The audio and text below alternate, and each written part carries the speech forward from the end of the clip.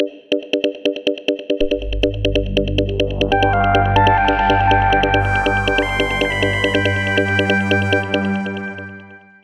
係如果我哋四隻腳啊，即係豬牛羊嗰啲咧，食得多都係頭先講致癌啦咁樣。係啦。因為佢係本身嗰個動物本身動物裏邊嘅嘢，唔關即係飼養啊。係啦，飼養嗰方面咧，其實最主要係講緊產生嘅脂肪量啦。咁而家其實大家中意食偏向於肥嘅肉嘅，即係譬如你打邊爐，中意食雪花牛。係啊。咁你食個豬扒，你中意食個黑豚肉，就係因為其實個脂肪比例高嚇。咁脂肪比例高咧，其實確實咧。係佢產生致癌物嗰個機會咧係稍微高啲，咁但係呢方面個研究就冇人知嘅，即係究竟你係咪食個神戶牛柳就比起食個本地黃牛係會特別差啲嘅咧，就冇人知嘅。個烹調有冇影響咧？有啲人話就蒸煮白烚啦，有啲人雞肉啊。我聽我個朋友咧，佢話咧佢真係食烚雞肉、雞胸肉。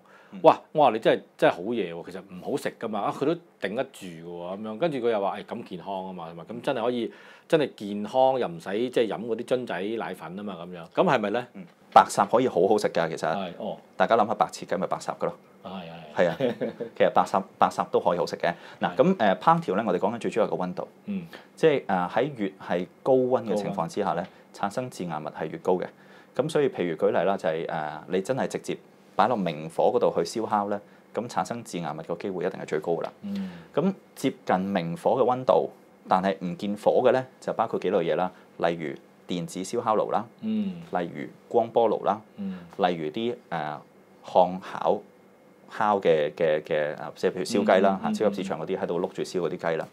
咁即係焗爐嗰啲焗住嗰啲。焗爐焗住嗰啲嚇，即係高溫焗住嗰啲。咁其實咧，佢產生致癌物嘅機會咧，都係會比較高啲嘅。咁但係若果係蒸啊、煮啊呢啲個溫度咧，其實明顯會低好多嘅。嗱咁大家都知嘅，你譬如若果你蒸，其實蒸氣嘅溫度最多咪係啦100度啦嚇，因為我哋知水蒸氣都100度。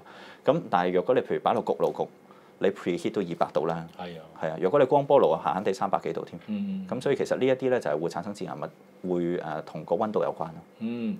嗱，我唔生，我想問下啦，如果我真係咧從此之後發奮咧，食得好清淡，喂，咁我係咪應該唔會有癌咧？即係起碼大腸癌咧，係咪？即係我如果真係有啲，我知道有啲家長咧好緊張啲小朋友咧，由細到大，如果我知道之後咧，我一路都俾佢食慣啲，即係個食譜咧都係以蒸煮為主要啦。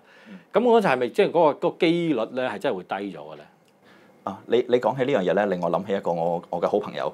因為佢自從咧發現自己有大腸息肉之後咧，佢就唔俾啲小朋友咧食肉類嘅。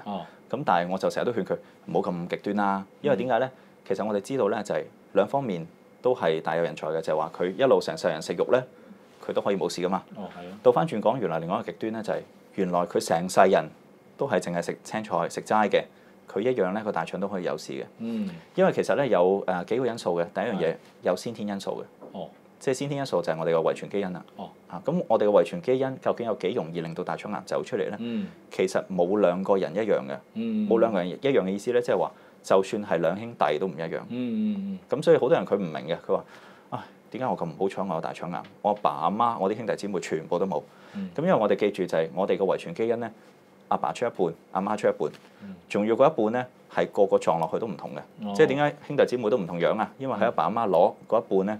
唔係咁啱你嗰一半一樣噶嘛，咁所以咧其實我哋每個人嘅遺傳基因究竟有幾多致癌嘅成分咧，我哋唔知嘅。咁至於第二樣嘢咧，就係我哋後天攝取致癌物咧，食物只係其中一方面啫。咁其實仲有好多其他環境因素嘅，包括我哋空氣裏邊嘅致癌物質啦、污染物啦。